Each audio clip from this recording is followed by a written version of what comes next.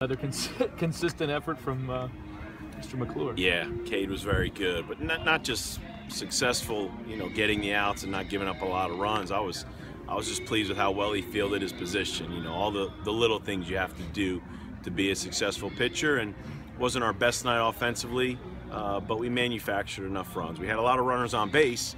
We couldn't get as many big hits as we needed, but we did enough, and we played really clean defense. That was the challenge going into tonight's game was, how well can we play on the defensive side? And we did a little bit of everything. Made some nice catches, made some nice plays, and like I said, I thought Cade was the highlight of the night because of how well he fielded his position. He said, guys, kind of jokingly, that talk about he's the most improved guy in that area. I mean, how much has he come from last year? No, but we've been saying it all year. I mean, we holler it out every week in our PFP, our pitchers fielding practice series, and you just part of growing up, part of learning how to succeed as a pitcher at this level, and even into the next level of pro baseball, you're going to have to do all the little things. So, and he's done. He should have always been good at it because he's an athletic kid, a basketball player, but he wasn't great, as a freshman. And there's a lot being thrown at you, and the game seems to really speed up on you. But the more comfortable you get, and the more we practice it, the more you realize, it's not as hard as we make it sometimes. And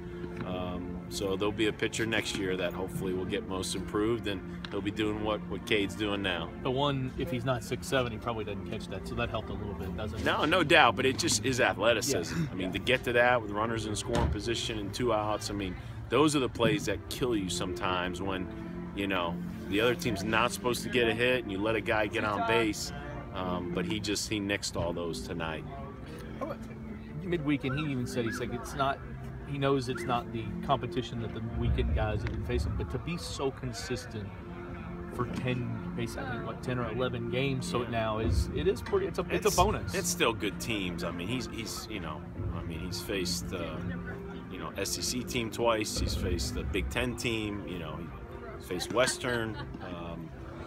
An AAC team. I mean, they're winning the AAC right now, that team, with Houston and Tulane and Central Florida and heck, East Carolina, all the programs. I mean, good baseball programs. So we don't ever look down on the opponent and say, well, he's not pitching against the guys we play on the weekend, because they're all good. The parity and the goal, as we realize, is he's going to probably pitch a game in the ACC tournament and could have to pitch a game in a regional.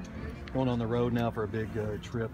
Up first is North Carolina. How key is this series for you guys? Well, the games seem to get bigger and bigger because there's only so few left.